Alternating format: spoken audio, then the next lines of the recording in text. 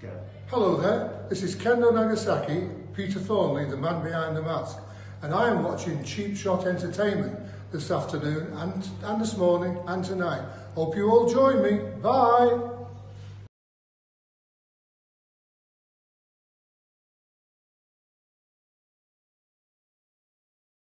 Promotional consideration paid for by the following.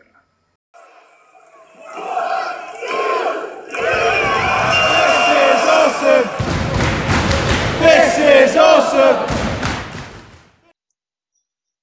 Hello and welcome, wrestling fans, to another retro wrestling review for Cheap Shot Entertainment. As ever, you are the Cheap Shot Nation, and I am your host, Luke.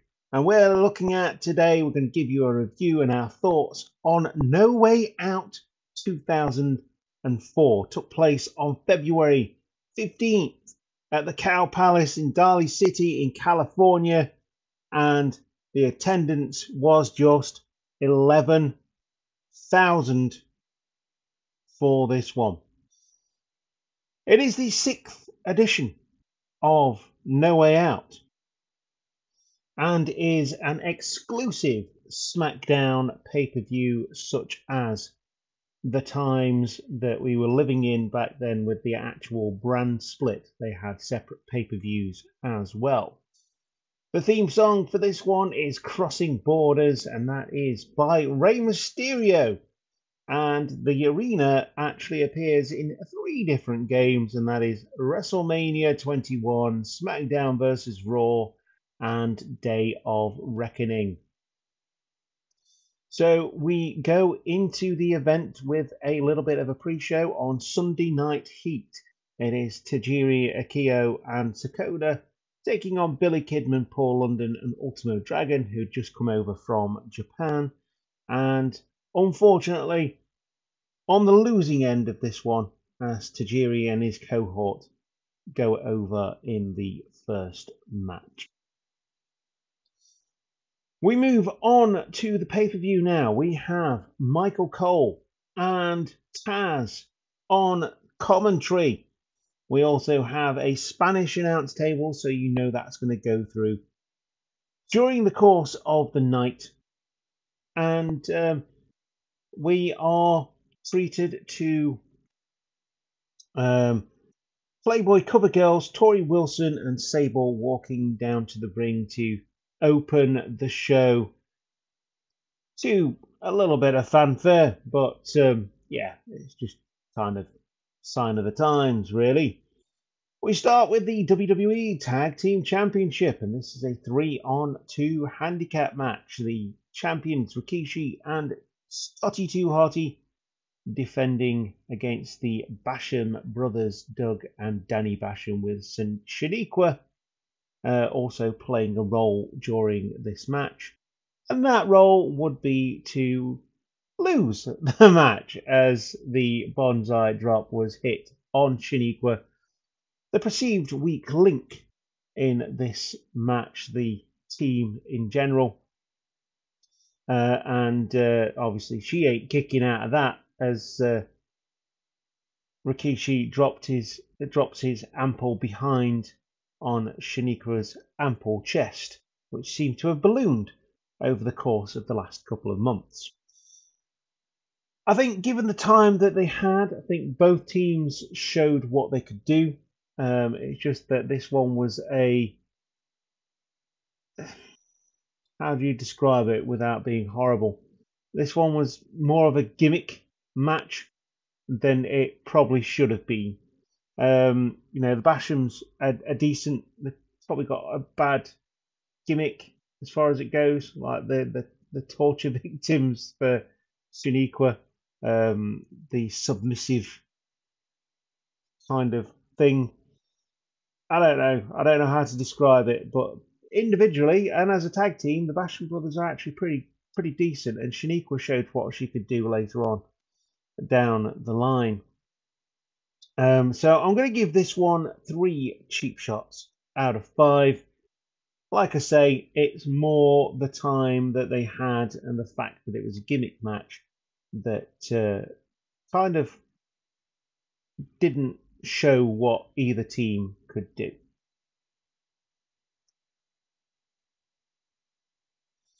And moving on to the next match, we have yet another gimmick match here at No Way Out. It is the blindfold match between boyfriend and girlfriend Jamie Noble and Nidia. The storyline here is that Nidia was sent blind by Tajiri and his green mist, and Jamie Noble's been taking advantage of her over the last couple of weeks, which has all come to a head when Nidia revealed that she was no longer blinded by the spray, but can now get in the ring and compete, which, you know, I really liked Nidia. I thought she had a great character as Jamie Noble's girlfriend and sort of manager, valet, but she did win tough enough. So I don't know if we ever actually got, I'll probably find out in the next couple of months, I don't know if we ever got to actually experience Nidia as a professional wrestler on the women's roster. I can't remember anything significant. Her most significant stuff was as Jamie Noble's significant other and valet.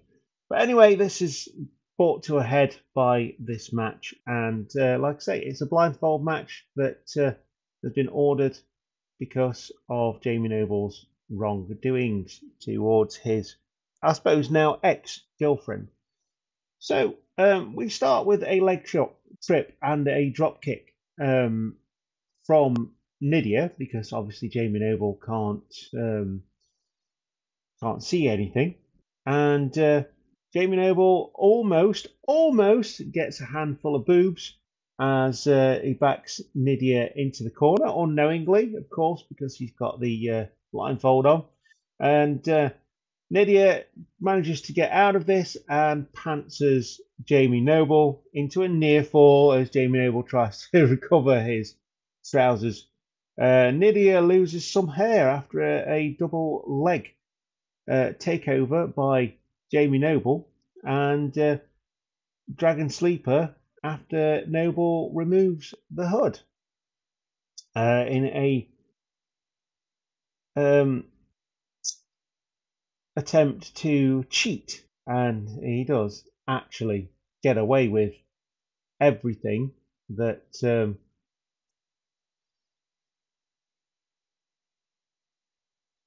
he is doing in this case. So yeah, Jamie Noble does defeat Nidia via submission after removing the hood.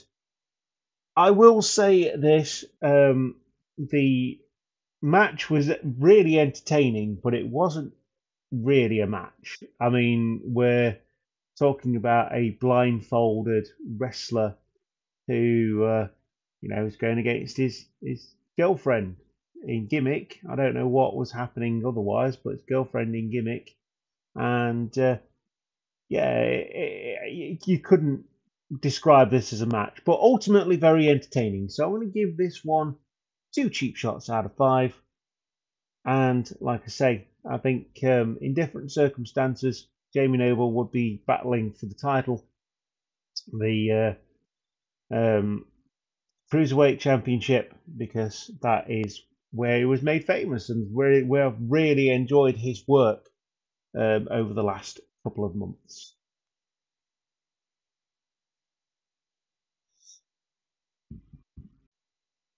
We now travel to backstage with Josh Matthews, who is giving an interview to Kurt Angle. And Angle goes on to explain why he attacked John Cena and why he attacked both John Cena and the Big Show. But Cena comes in to break this up with a rap, and they has a fight.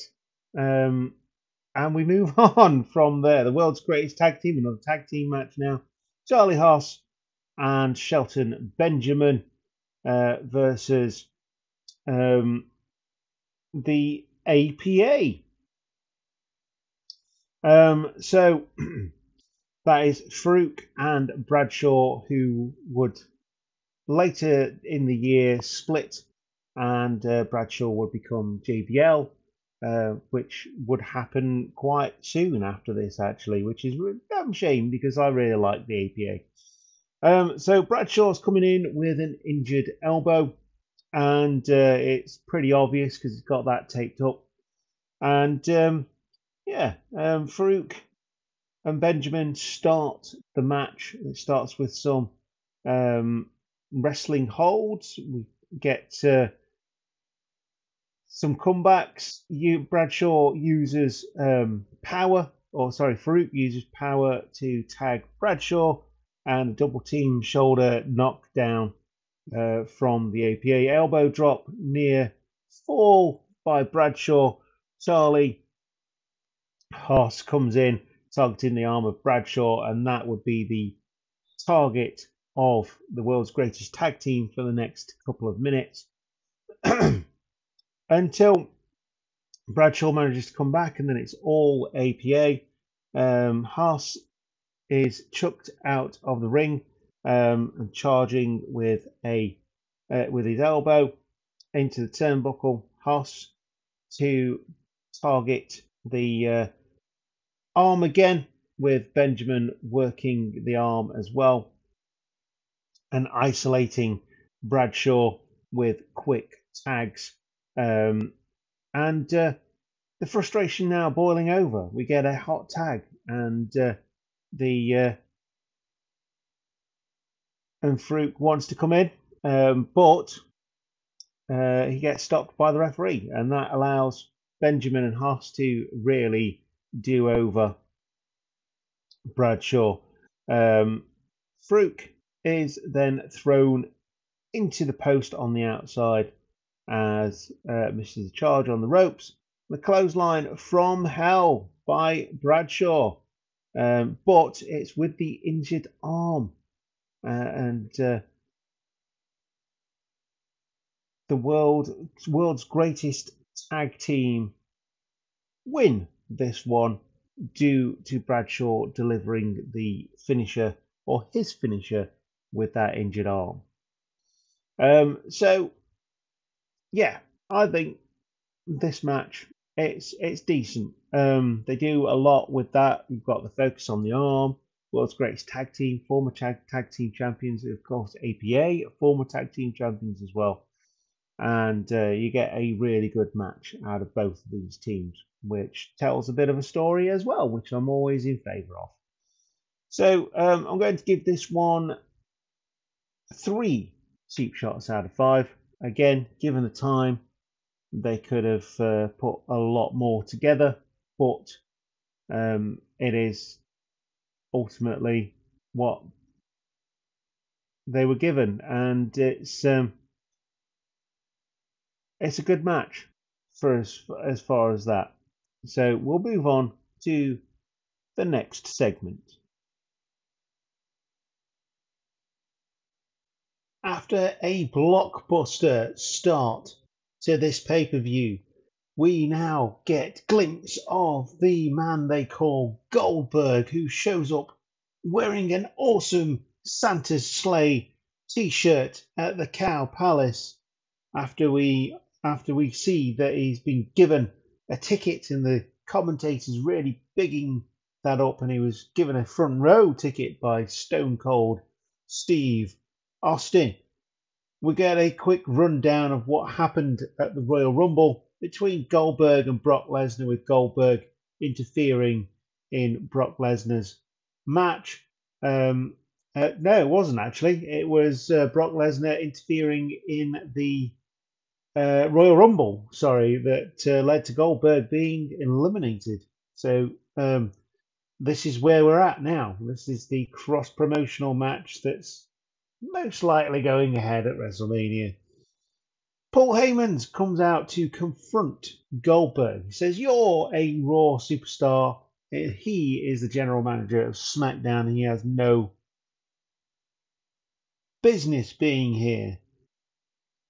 Brock Lesnar comes down the ramp. Here comes the pain.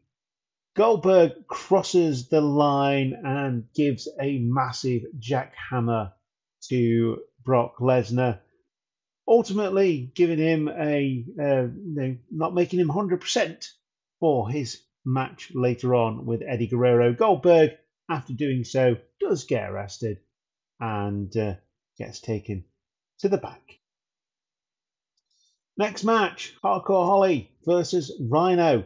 Notably here that Hardcore Holly makes his entrance just as Brock Lesnar is leaving from what we know at the Royal Rumble. And previous months, Brock Lesnar did break Hardcore Holly's neck, and he's still gunning for the champ. But he comes down, running down, tries to get Brock Lesnar. Rhino makes his entrance, and we get the next match. Rhino versus Hardcore Holly. Hardcore Holly attacks Rhino on the ramp. He is hot for this one. And Rhino targets the arm of Holly. Holly makes a comeback here and goes up and is cut off with a superplex, an inverted DDT, and a gore sends Holly careening out of the ring.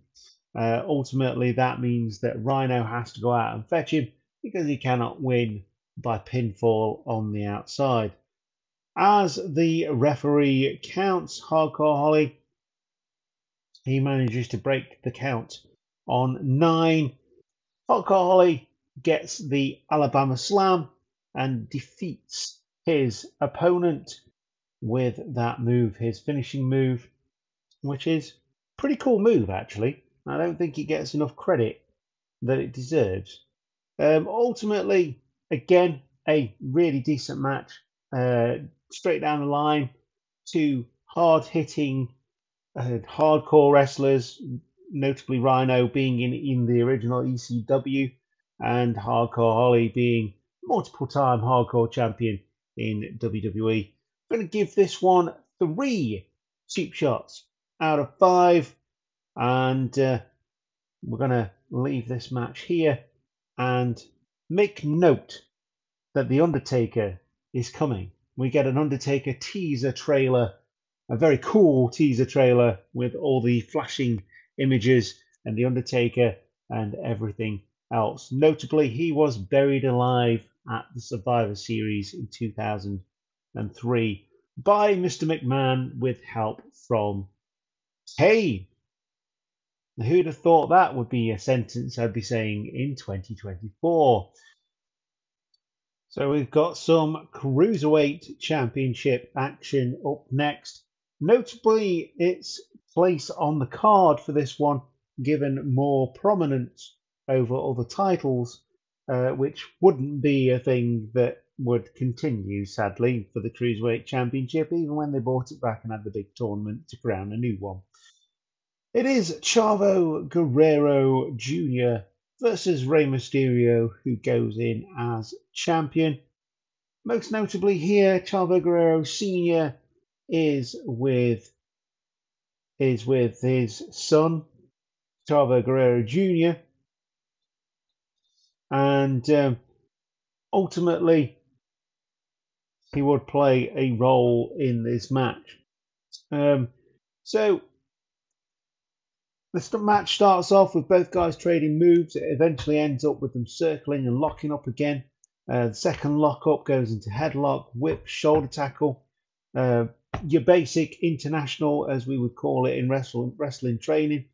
And Chavo Guerrero Jr. all the time is trying to remove Rey Mysterio's masks, which is unheard of. It's not unheard of, but it's unthinkable in lucha wrestling. They trade more moves. The fast action here is completely different to what we've seen in previous matches. But Chavo Jr. slows everything down, but Rey Mysterio tries to quicken the pace, goes for the 619, and he does hit that, but as he goes for the West Coast Pop, Chavo Sr. gets involved and yanks Mysterio off the apron, and he goes thrashing to the outside. Meanwhile, Paez, who accompanies Rey Mysterio to the ring, a multiple-time boxing champion, smacks Chavo Sr. around the head, and he gets sent to the back because the referee did see that. Chavo obviously concerned and takes the attention away from Rey Mysterio, and this leads to a springboard plancha on Chavo Jr. And he goes for a second springboard and drop in the ring with the springboard leg drop, and that gets a near fall. Schoolboy and another near fall. Chavo trying to break free all the time, lifts him up into a super gutbuster from the second rope. Chavo now fully in control of this match. Goes for the abdominal stretch, been working on the abdomen of Rey Mysterio throughout the match, and Mysterio gets the counter.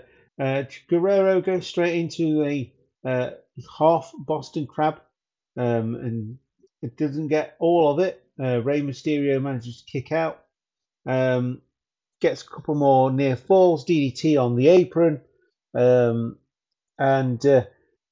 Mysterio is trying for a moonsault, but Chavo gets his foot on the rope as he goes for the pin. Gory bomb, cradles Rey Mysterio, gets a 2 count, 619 into a springboard as well. Single Boston Crab again, and Mysterio is very close to tapping out here. Chavo Sr. pushes Rey off the top rope as Rey Mysterio gets the upper hand and roll up handful of tights. Chavo Guerrero Jr. is your new cruiserweight champion.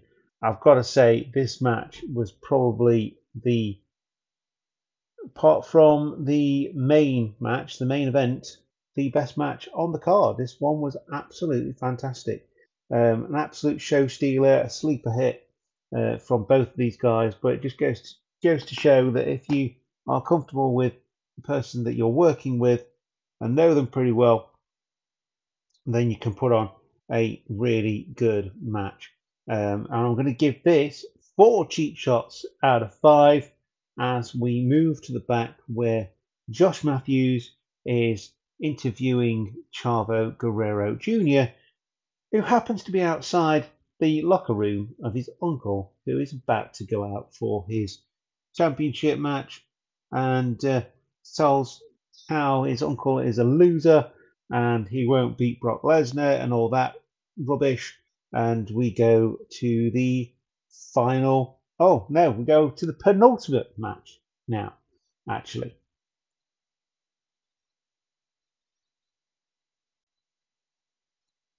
Number 1 contenders match up next. It is a triple threat match featuring Kurt Angle, John Cena, and The Big Show. Big Show is on a bit of a tear over the last month, picking up the US Championship, whereas Kurt Angle came upon the losing side of the Royal Rumble and fell short there. So it is John Cena coming down to the ring, performing his standard rap music, that rap music that the kids listen to, as he insults both of his opponents, and they go round in a round robin, beating each other up while the third person just stands there watching, which is absolutely brilliant. Great way to start a triple threat. Big Show absolutely dominant throughout this match, with Kurt Angle dishing out several belly-to-belly suplexes on John Cena, obviously not really able to get Big Show up for anything like that. Cena immediately is going for his injured knee, which is wrapped up at this point. Big Show does a massive sidewalk slam on John Cena, on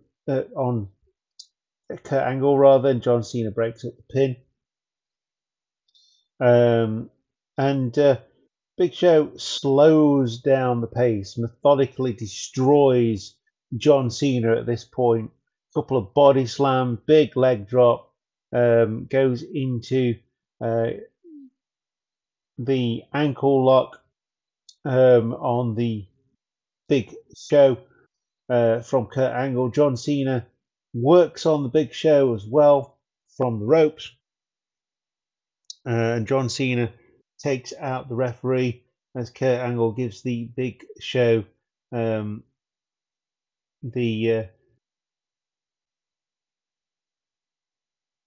Cena smashes.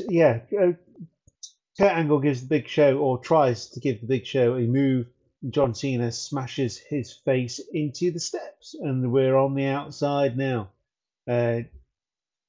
Angle fights out. Now Angle gets a near fall inside the ring.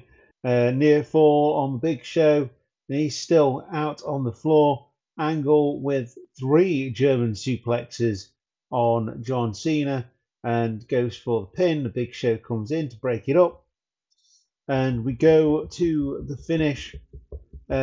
Cena gets the FU and hits the FU, but his knee is hurting after FUing the 500-pound Big Show. Angle sneaks in and goes for the Angle Slam, and Cena manages to jump out of that and goes for the FU, hits that. Ankle lock.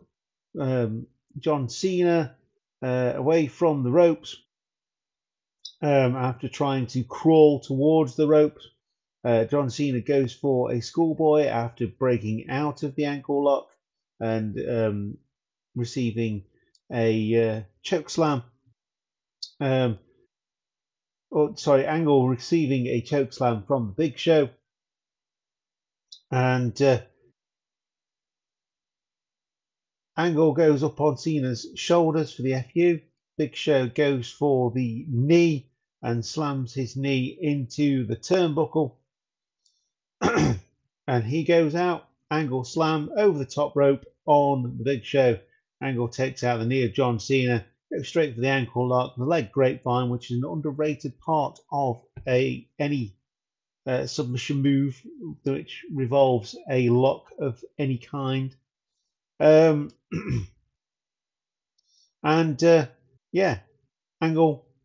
goes off to WrestleMania, makes John Cena tap, and he is the winner of this match. Now, triple threat matches are sometimes hard to follow. I've seen plenty of them in my time, but this one, if you're in a triple threat match and you're on a show, this one is definitely a good one to watch. An absolute masterclass in how to do a triple threat match and make it interesting. Absolutely fantastic. Giving it 4.5 soup shots out of 5.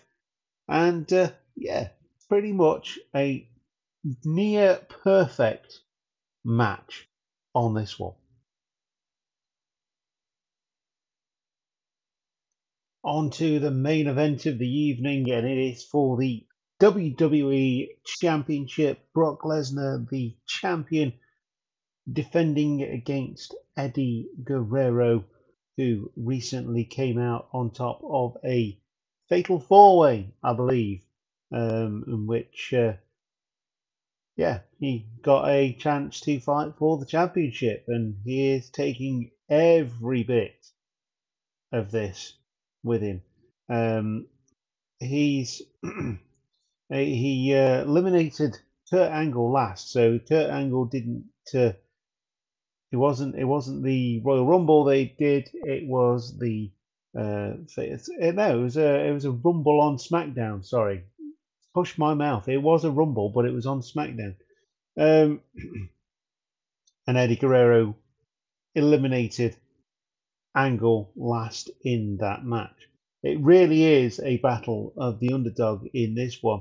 Lesnar showing all of his power, but Eddie Guerrero has got the tenacity with everything that he does. So Lesnar coming out on top, much larger, more powerful, starts to pummel Eddie, but Eddie manages to crawl out and roll to the outside. Lesnar tries to manhandle Eddie Guerrero in this one. It isn't long before he really gets a hold of this one. Gets Eddie Guerrero in the rear naked choke, and Eddie's not had much success with his move set so far. He breaks out, drops to the floor in a jawbreaker and tries to use his speed, but Brock Lesnar comes back with a huge clothesline. Lesnar remains dominant, goes back to the rear naked choke, moves into the corner. Lesnar charges at Eddie Guerrero with his knee first and hits the turnbuckle and flies to the outside. Eddie's focus is now on that knee.